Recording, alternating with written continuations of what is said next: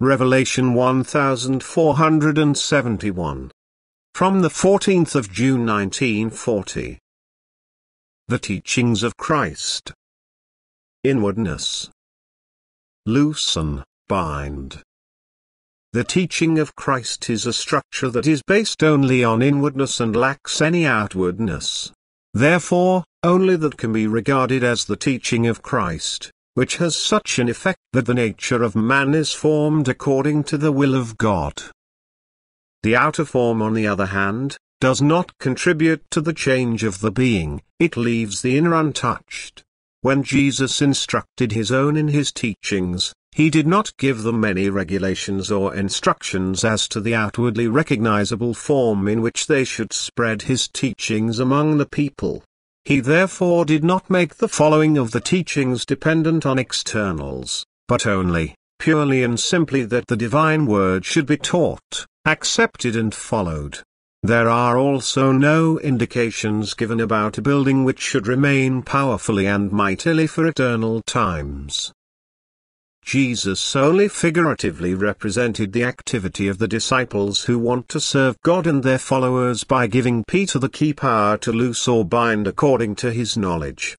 He called him to stand up for his divine teachings and to spread them where people were willing to receive them, but to refuse them to those who were still too imprisoned by the spirit of the world, because they did not recognize what they were commanded. And so Jesus made the spreading of his teaching dependent on the people's willingness to receive it. What you bind will also be bound in heaven. What you loose will also be loosed in heaven. These words are only the confirmation that the Lord on earth instructed his disciples to spread his divine word, and so the disciples recognized people as receptive to the divine word, to introduce them to the divine doctrine of love, the observance of which brings complete freedom from the banishing form. However, where the willingness to receive the divine word is lacking and this is only accepted as empty sound, can the act of redemption not occur, and therefore the same banished state will be the lot of him in the hereafter, who does not believe the word of his servants on earth. His servants on earth, however, are those who spread the teachings of Christ on earth among the people without any externalities, only in the endeavor to serve the Lord God and to help mankind. These his servants will therefore be able to be redemptively active, since they strive for nothing more than the redemption of mankind from the banished state.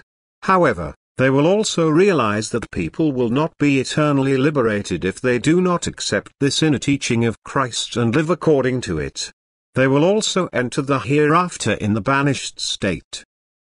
The teaching of Christ is something so deeply inward, that it cannot be replaced by forms and externals, and therefore also he will remain bound who keeps form and externals, but inwardly remains untouched and therefore does not follow the teaching of Christ according to the will of God. Everything divine lifts you up, everything human pulls you down.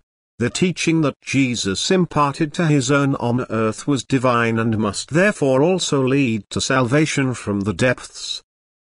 However, if the work of man disfigures this pure teaching, the teaching will lose power if the work of man is respected more, because only the pure divine is powerful, and this power has a redeeming effect, while everything human weakens the will of man, and this explains the bondage, as long as man just accepts the teaching of Christ in a form, which deviates from what the Lord himself has taught on earth. The Lord has mentioned to his disciples whose nature was full of inwardness.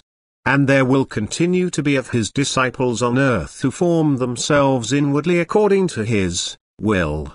Because they will be enlightened to recognize the pure teaching of Christ and to spread it according to the will of God. Amen.